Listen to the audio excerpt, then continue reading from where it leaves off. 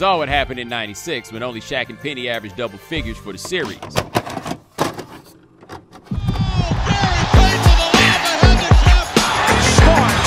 Hey guys, this is Dominique Wilkins. Hey, this is Sean Kemp. This is Gary Payton. Hey, this is Pau Gasol. NBA fans, what's up? This is Vince Carter here. Hey, what's up? This is Matt Barnes. If you're an old school NBA fan like I am, make sure you check out the Basketball Time Machine with my man Sean David. Hey folks, how's it going? Welcome back to the Basketball Time Machine. My name is Sean David. Thanks for tuning in.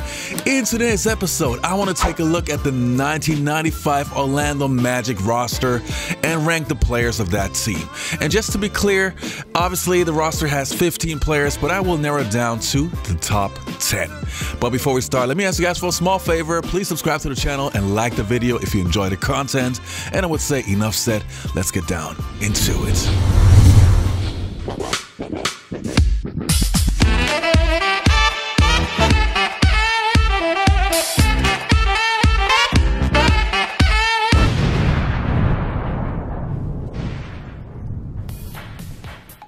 So, as I mentioned before, the roster had 15 players. I narrowed it down to the top 10 players.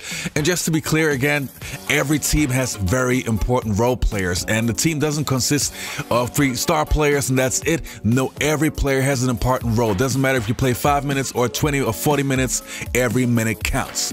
So let's start with player number 10. Alright, so coming in at number 10 is Tree Rollins. Tree Rollins had a very long and successful NBA career.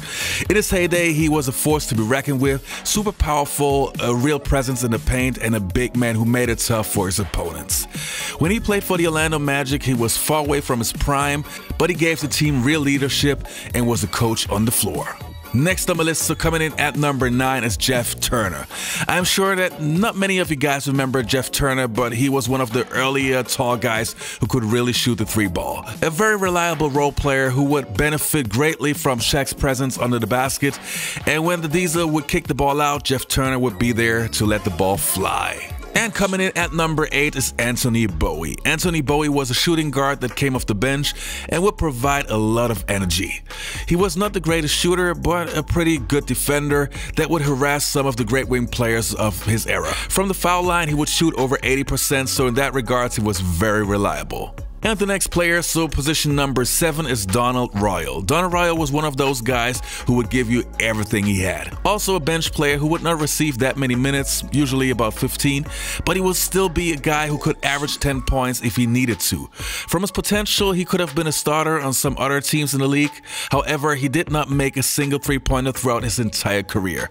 Pretty interesting. Next on my list, so coming in at number 6 is Brian Shaw. Brian Shaw would be a future NBA champion with the Los Angeles Lakers, and rightfully so. One of the best backup point guards you could ask for. Super smart player, high basketball IQ, unselfish, and a true teammate. Him and Shaq had this thing going on called the Shaw-Shaq Redemption. Basically an alley-oop play between Shaq and Steve Shaw. Kerr, the one-time member of the Orlando Magic.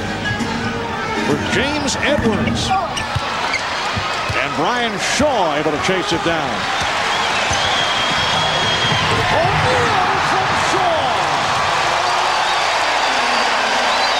So now we're moving up to the starting lineup. Number 5 is Dennis Scott, aka 3D. Now, one thing is clear. The starting lineup of the Orlando Magic was incredible. That Dennis Scott is only at position number 5 shows you what a great team they had. 3D was not only one of the best sharpshooters of his era, but also one of the earliest guys who would finish a fast break with a 3. On any other team, he would probably average around 20 points in his heyday. At position number 4, I got Nick Anderson. The reason why I got Nick Anderson ahead of Dennis Scott is because Nick was a better defender. Also a great shooter and a very powerful player. Just like Scott in his prime, he could average about 20 points per game. We all know what happened to him when he missed those 4 free throws against the Houston Rockets in the NBA Finals. But again, Anderson was also the guy who stole the ball from Michael Jordan when the Bulls played against the Orlando Magic in the 1995 playoffs. 91-90 the score. Chicago with the lead with 18 and 1/10 seconds to play. And Jordan spinning his way against Anderson. Here comes Hardaway. For Jordan. The Magic by 1. 6 and 2/10 seconds to go. Another look as Nick Anderson did it from behind. Chasing Jordan, knocked it away, leading to this. Number 3, next on my list I have Horace Grant, one of the most underrated players of the 1990s. When you play with Jordan, Pippen, O'Neal, and Penny Hardaway, and Kobe Bryant, of course there's a high chance that you get overlooked. Horace was a sensational power forward, great mid-range game, rim protector, rebounder, defender, with long arms. That guy was a beast. Without Grant, the Bulls never would have won a three-peat in the early 90s, and without him, also the Orlando Magic would not have made the NBA Finals. Oh, you got to take that one. And it's blocked out of bounds by Horace Grant. Boy, the Magic really intensifying their defense in this one. Coming in at number 2 is one of my favorite players of all time, Anthony Penny Hardaway. I wonder what could have been. If it wasn't for those injuries, Penny probably would have been a top 20 player of all time. I'm 100% sure. Many people considered him to be Magic Johnson 2.0, but in my opinion, he was not only that, he was just a unique player.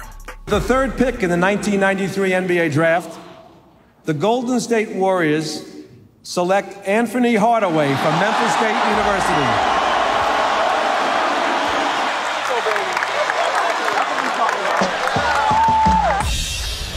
A wonderful moment for Anthony Hardaway. You know, I'm not sure. I don't know if the league really knew what they were getting when they got Penny. 100 pounds from Memphis State. He was something new. New perspective. Right? It was just like the league was turning. And then Penny came, he was almost like, he was like a phenomenon. Smooth, flair, flash.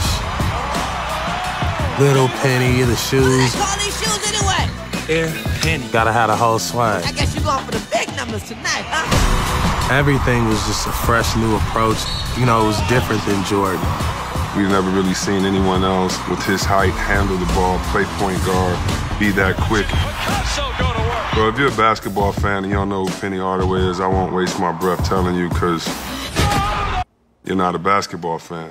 And at number 1, what a surprise, Shaquille O'Neal, aka the Diesel. When Shaq came into the NBA, he was ready from the get-go and was putting up numbers that you hardly have ever seen from any rookie.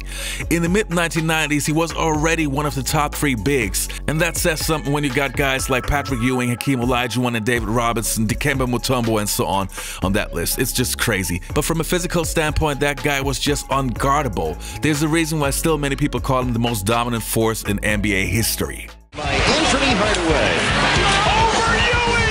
Penny wheeling and dealing to Dennis Scott. Yes. Lob to O'Neal. Oh,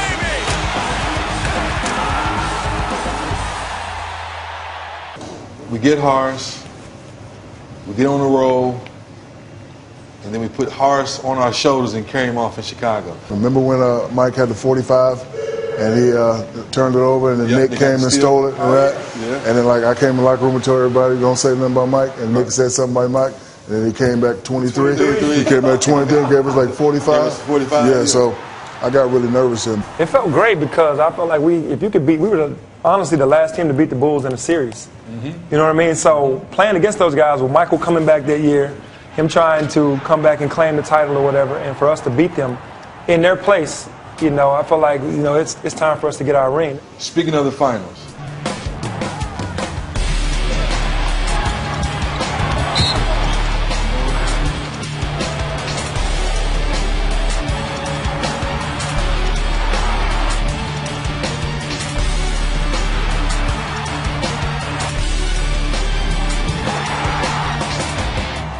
don't talk about the finals because your boy missing.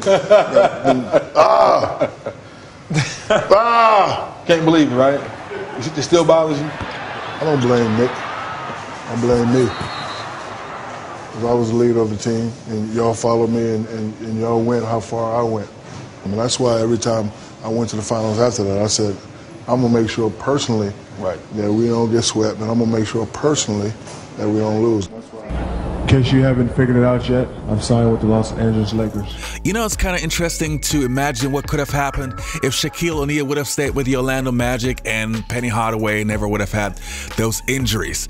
In my opinion, I believe that in the early 2000s, they probably would have had a dynasty because Dennis Scott was still pretty young and Nick Anderson was still pretty young. Horace Grant was not in his prime anymore, but still a valuable asset. So that team had all the ingredients to be an NBA dynasty. But We'll never know.